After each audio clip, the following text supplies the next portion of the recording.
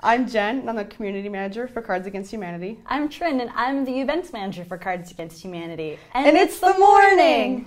Jenn and Trin in the morning. Jenn and Trin have stuff to say. Good advice in the morning to fix your shit for the rest of the day.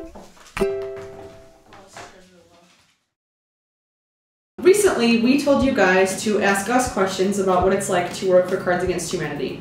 So we got some questions through Twitter and our Tumblr blog, and we're going to answer them now. Let's do it. Let's answer them. Okay, the first question was, what is your favorite autumnal craft? And this is a question for Trin. Gourds. Gourds. Just putting gourds in places. It's my favorite craft and my favorite hobby. It's the best thing I do here. Jen, this one's going to be for you.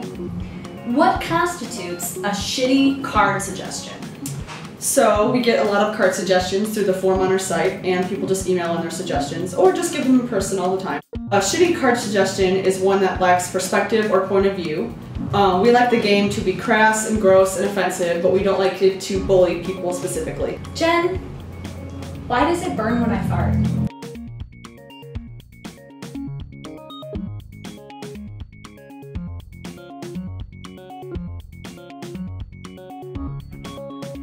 And I'm gonna hand this next one off to Jen because as our community manager, she answers like 98% of the emails that come through here. If you get a funny response, it's Jen, even if it's signed by somebody else. It's a somewhat well-known fact that you jokingly mock customers when responding to emails and such. And I like that you do, but I'm curious to know if/when you feel the need to rein it in.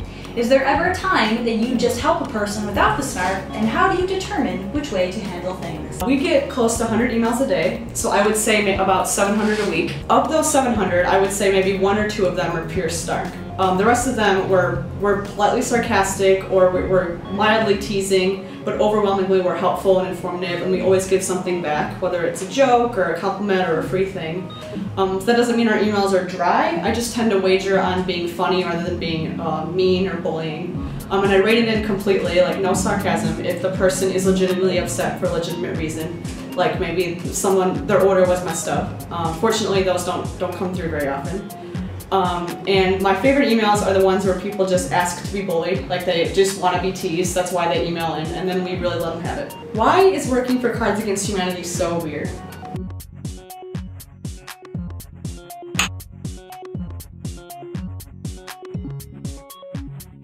Who's your favorite doctor from Doctor Who? Well, as the resident Whovian in the office, I think that I can answer this one, and I will objectively say with 100% certainty that the 11th Doctor is the best of all the Doctors. And if you disagree, I hope that Stephen Moffat writes your death, which means that you'll die 3 or 4 times, each more emotionally painful and implausible than the last. I didn't understand that. The last question that we have is one we get like all the time, and it is, what is the ETA on expansion 4? Well, we actually have some news to share on the next expansion. Excited to tell you that it will be yeah,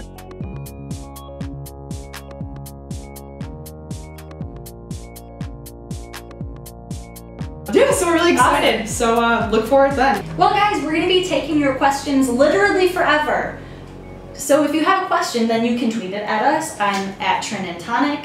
At Jen Dangerous. And that has 2 N's. Don't forget the second N. The N stands for amazing. On that note, I'm Jen. I'm Trin. It was the morning. And if you disagree, then I hope your dick suddenly and unexpectedly turns into a pile of dead mice. It's really dark. Then you have no taste, and therefore you'd be really easy to poison. I hope your eyeballs fall out of your face, roll into your mouth, and then you swallow them, and then you shit them out, but then you're still able to see out of your eyeballs through the whole thing.